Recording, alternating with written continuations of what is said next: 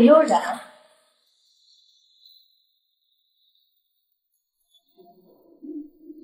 夏是什么时候要求这么低了？您坐过牢的垃圾。我可以向您证明我的实力。实力，在余生当气的事，这里可不许。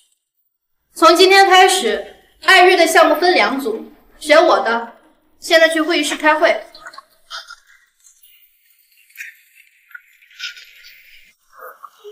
哎呀，不好意思啊，我没注意到。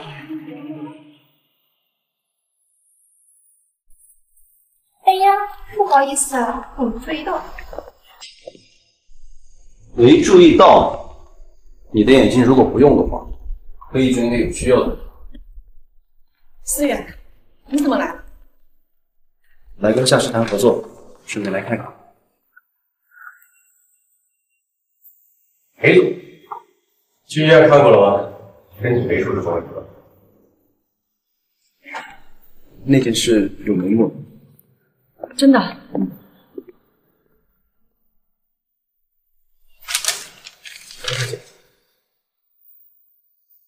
思远，你先去楼下咖啡馆等我，我一会儿去找你。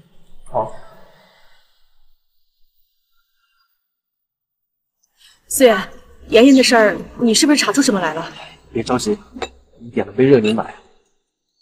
这些部分玷污下人绝不是你，他们都被查出患有绝症，而且相继都死在狱中。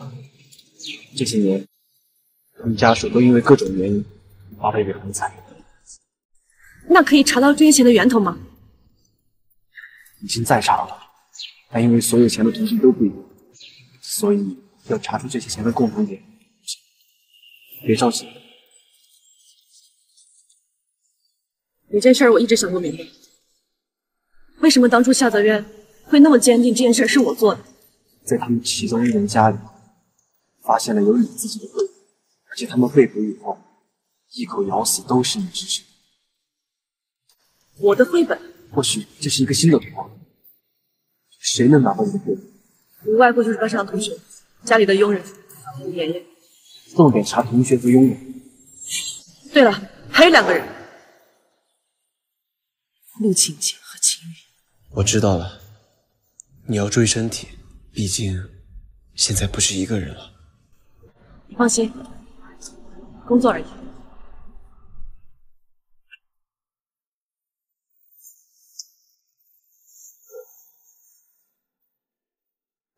你是不是以为勾搭上了黑色就奇怪了？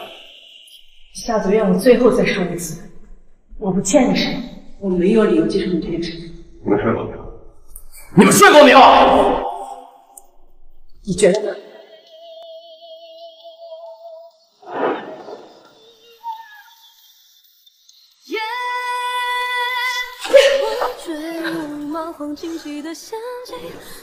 你睡过了是吗？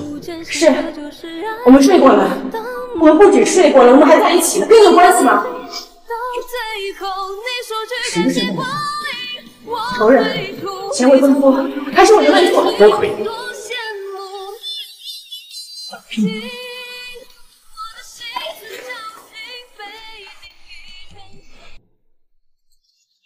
站这里。夏总让我告诉你，中午休息的时候上去找他你。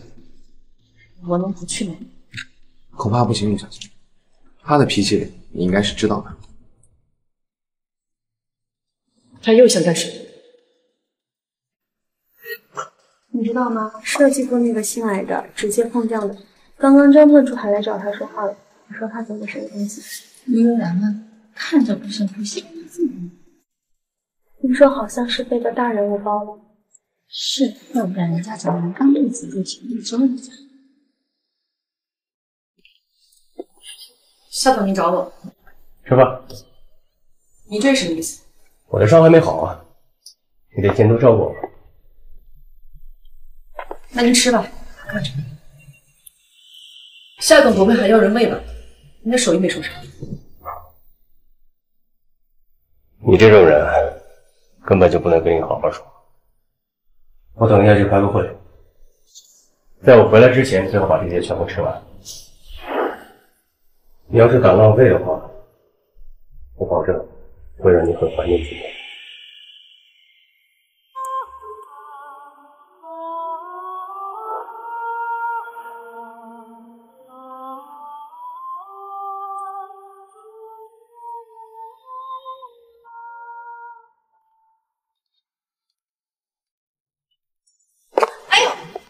思，你怪我。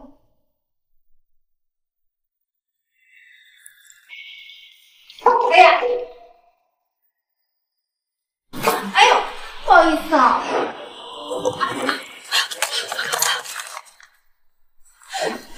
没事吧？陆悠然，你为什么推人啊？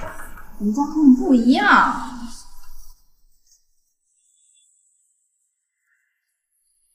我中午看见陆悠然进了夏总的办公室，那他不就是？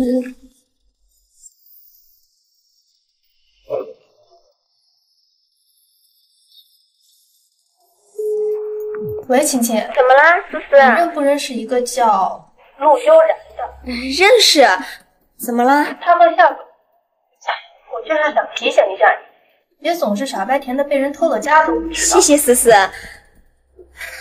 也不知道该不该跟你说，他以前是在云深夜场唱歌的，后来就一直缠着泽源哥。他以前是在云深夜场唱歌的，后来也不知道怎么的，就一直缠着泽源哥。不过没关系，我相信泽源哥是不会对不起我的。他会不会我不知道，但有的人动了不该动的心思。行了，这种人交给我就行了。夏泽渊，当初在医院里你是怎么答应我的？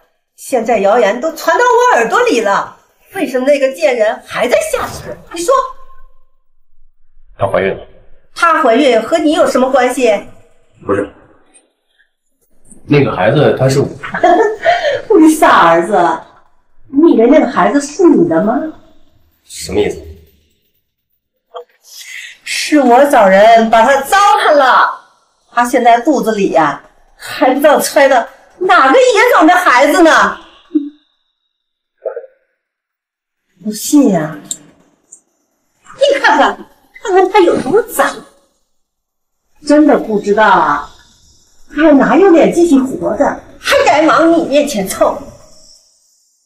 他现在肚子里还不知道揣哪个野种的孩子呢？夏总，现在办公室流言四起，蒋思那个性格你也知道，我怕陆小姐那边。对不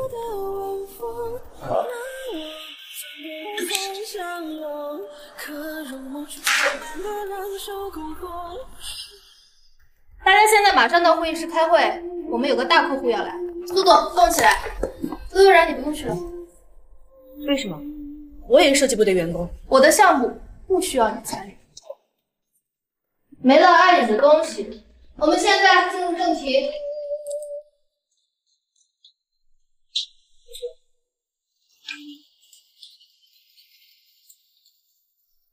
你觉得行吗？夏总，这个提案没关系。如果艾瑞这个项目丢了的话，你就可以带着你的人提前退休了。好的，我知道了，夏总。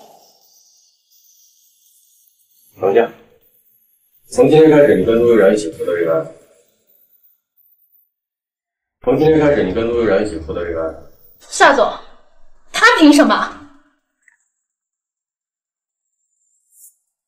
你们自己组队，谁说了谁滚蛋，好不好？好，这可是您说的。夏总，如果是这样的话，那整个设计部还是动起来。